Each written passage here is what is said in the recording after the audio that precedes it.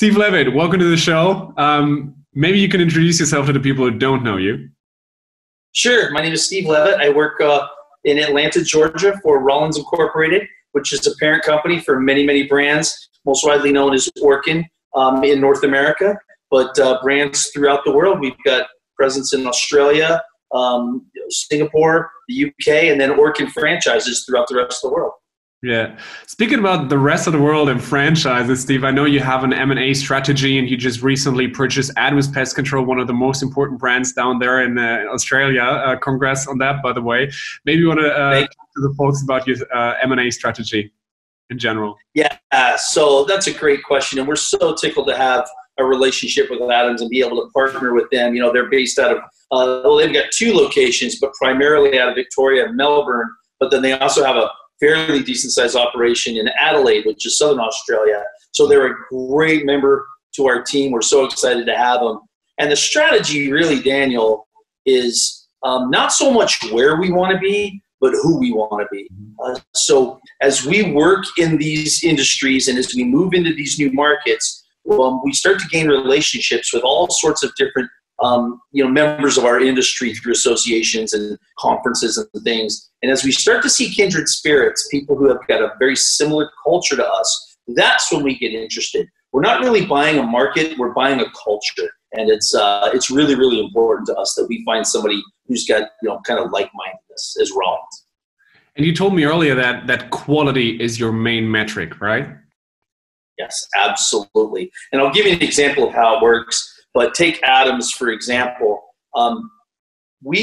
We had partnered with a company in the Bay Area of California, west coast of the United States, mainly out of San Francisco, a really good, strong company called Crane. And Crane was owned by the Steins, and Mr. Hal and Ms. Vera Stein were very, very dear friends with John and Cecily Adams. And so when you've got a relationship outside of business that can also help act as a promoter to this merge of Adams and Rollins, it just makes it all the better. But you've also got a reference where you can go to Hal Stein and Vera Stein and say, tell us a little bit about these folks and who they really are. In this case, their relationship was so close that the companies are mirror images of each other. Crane is just Adams, only in San Francisco. Yeah. Awesome. Yeah, sounds like a perfect fit. And I think the complex it sounds from the outside world, basically, I think when you're actually in that position, I think M&A on that scale that you're doing and performing it successfully internationally is actually only being done, like a deal is only being done when it's easy, right? It needs to feel easy incrementally, right? Well, that's right. Absolutely. And, another thing that we all know, we in the industry all know, because I started at the very, entry level, right, as a technician. And as a technician in my first market, or as a manager in my second market, or whatever, I knew who in my industry was good and I know who was not good. And because I knew the companies that I couldn't pry a customer away from them. And then I knew the ones that would just run from them to me. And so that local knowledge, that boots on the street kind of knowledge, you can't pay for that. It's just invaluable. And so as we grow more and more in Australia or more and more in Canada, you're getting, more and more knowledge of other good operators out there that you want to reach out and, if it's nothing other than just helping each other get better through benchmarking, but start having a good relationship. Because ultimately, we all represent the industry. And a bad player in our industry hurts everybody. Yeah.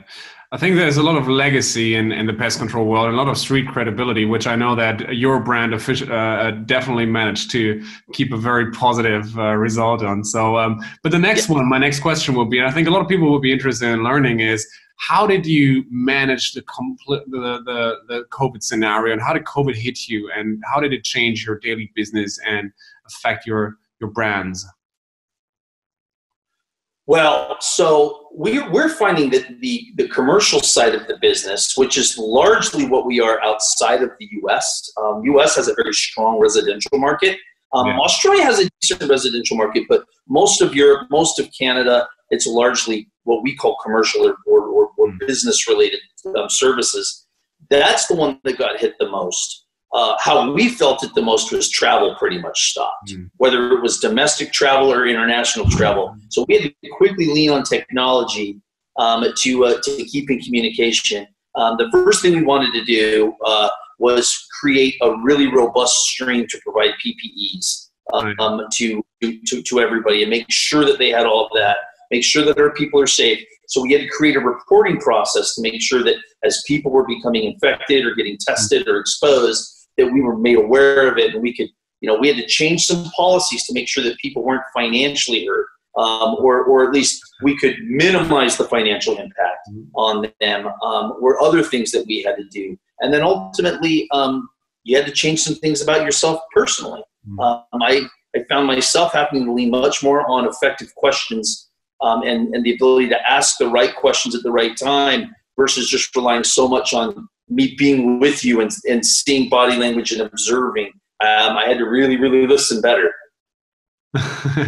Interesting that you said it, because it's a very complex incremental process that it's being applied on a big corporate like yourselves. And you said earlier in our discussion that you have a lot of trust in your team and your employees. And I mean, I really feel that from every single direction of your company. So that's really good to hear, because I think there's a lot of young people out there that are now looking for jobs at stable and businesses that are still thriving still during COVID, where a lot of bars and shops are closing, and looking at pest control. And I think listening to how you perform leadership is quite impressive and inspiring to a lot of young folks out there. Do you get a lot of new people applying to pest control to the Rollins brand? Is there a curve to be seen?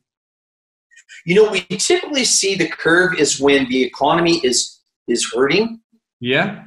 We get a lot more traffic coming to us because our industry, forget the company itself, the industry is pretty resilient. It's not dynamic, right? And it's definitely not what they would say sexy. Nobody grows up going, I'm going to be a pest controller. But the reality is it's really, really stable and strong and reliable, right? So that's typically when, in fact, I've probably had more Zoom interviews in the last 4 months, or 4 weeks, 4 weeks, than I have in the last 4 months. Yeah, agreed. Yeah. Yeah, it's incredible. Technology changes it. Yeah. Yeah. Super. Steve, thank you so much for the brief interview, and thank you for agreeing to revisit our show and being a regular on Talking Pest Management. Really look forward. Absolutely, Daniel. It was great seeing you again, and I look forward to talking to you soon. Thank you. You too. Take care. All right.